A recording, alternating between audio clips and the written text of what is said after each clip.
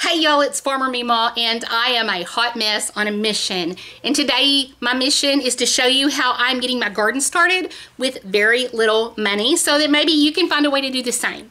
Now, let me show you some of the things that I do that keeps my budget very low. Number one, I use what I already have. If you have these from Gardens Past, rinse them out, clean them out, maybe soak them in some hot water with a little bit of bleach, and you're good to go. Use what you already have. But these are really kind of expensive. And so what I did to cut down my cost even further is that I bought these. You can get a pack of 100 for a couple of dollars from Walmart. You can probably get them cheaper somewhere else. Like a Sam's wholesale type place. Drill 2 or 3 holes in the bottom of them for drainage. And then you have little individual pots. Now, whoops, I just slung dirt everywhere. The cool thing about these is that they're actually a little bit bigger than these things. And so you can leave your plants in these a little longer and let them develop an even stronger root system, because look at the difference. I mean, that just like slides right on down in there. So this will last you a little longer, okay? And so I really like these. But you're like, well, especially if you're using a wire shelf, they're just going to fall all over the place, right? Well, that's why I use these. You can get them lots of colors, lots of different styles, just these little trays from the Dollar Tree. And this one holds about 31. You can't, I don't know why you can't get 32 in here. It holds 31. But this is good for organizing as well, because you can have one, you can put all of your broccoli in one of these, and then all of your cauliflower in another one. So it helps you kind of keep everything organized.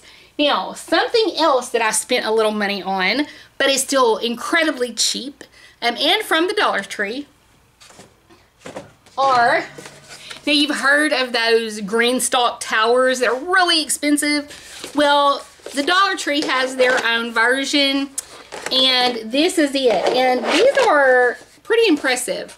They are a lot sturdier than I was expecting. I thought they were going to be kind of flimsy, but they are not. And so I bought these, but my Dollar Tree didn't have any in stock, and so I had to buy online. And when you buy online, you have to buy by the case. You have to buy in bulk. And so I got 36. I got 12 of each color. And yeah, so when you put all of one color together, it's like pretty tall. It's pretty significant. And so I'm really excited about using these this year. And like I said, each one is like $1. And yeah, I plan on putting herbs in mine, and I might put some other things in it. But first, I'm starting out with herbs and maybe some strawberries. Let me set this down. And so that was another way that I saved money. And next, I'm going to show you some things that I do that cost like no money at all, okay? Number one, this is a trick that I learned from Jess over at Roots and Refuge. She uses this, like she planted her tomatoes like this. She just used a single container. And then she sprinkled a bunch of seeds in one little container. And then you just cover it a little bit with some more soil, and they grow. They grow all together. Nice little jungle of tomato seedlings. And then after they're growing, then you separate them out and you plant them in larger containers. And you can use, you know, like this size of a container if you want, or a smaller one if you want. So anyway, I did that last year and it worked fabulously, because I had really old seeds. I didn't know if any of them were going to grow. And so I didn't want to plant seeds, you know, go through this whole process of filling cups and planting seeds just to find out that they didn't work. Because, I mean, these seeds were like 2009, 2012. And so I just sprinkled them all in containers like this. And I had so many tomato plants growing last year. And then I transplanted them, and they transplanted beautifully. And I actually planted the first tomato plants that grew in my garden ever last year. And it all started with a gallon milk jug that I cut the top off of and filled with dirt or soil, okay?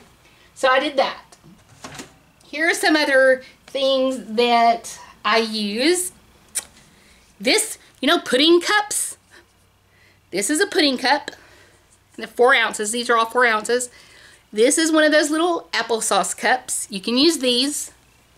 So just save the stuff that you already use. And I hate throwing stuff away that can be used for something else. I really do.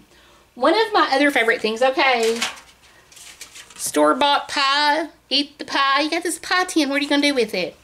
You can use it, you know, let's say you're going to grow some herbs, you're going to grow some dill, and you want to keep it separate from everything, you know.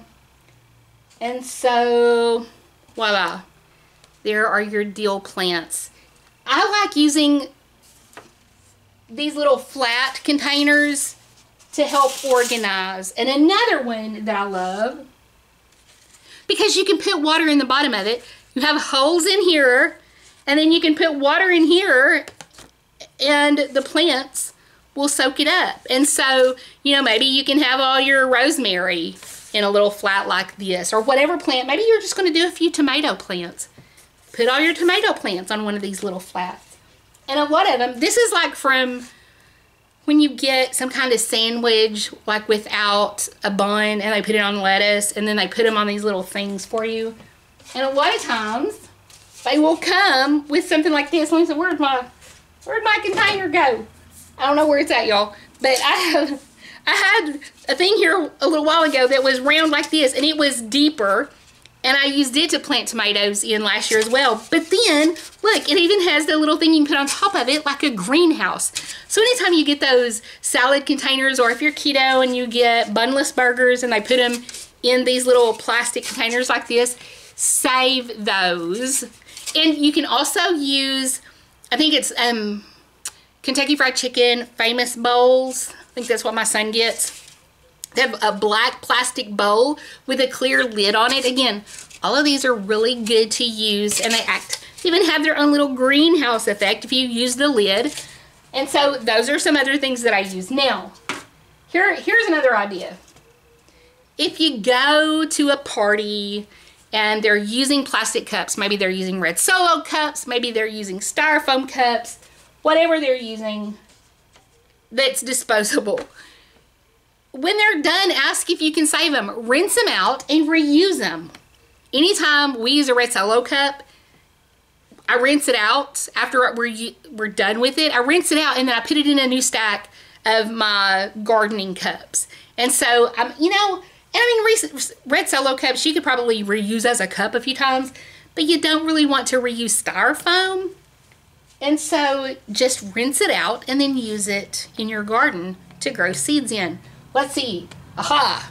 Last but not least, we buy eggs in bulk because we go through a lot of eggs, and my chickens don't lay as many as we go through, okay?